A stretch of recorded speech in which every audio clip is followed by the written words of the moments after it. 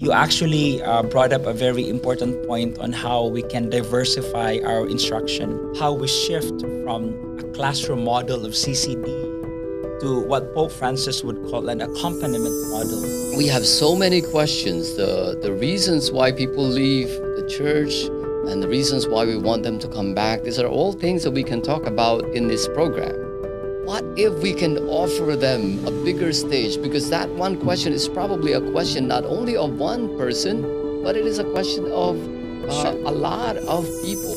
I think it's very important to first bring people back to faith. I acknowledge that I need to go there and my faith brings me there.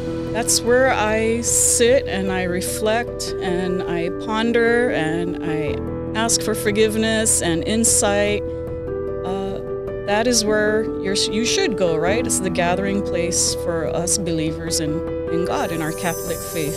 We want to know more questions from people. So if you have questions that you want to be answered in matters of life, of faith, or whatever question you may have, ask Donna.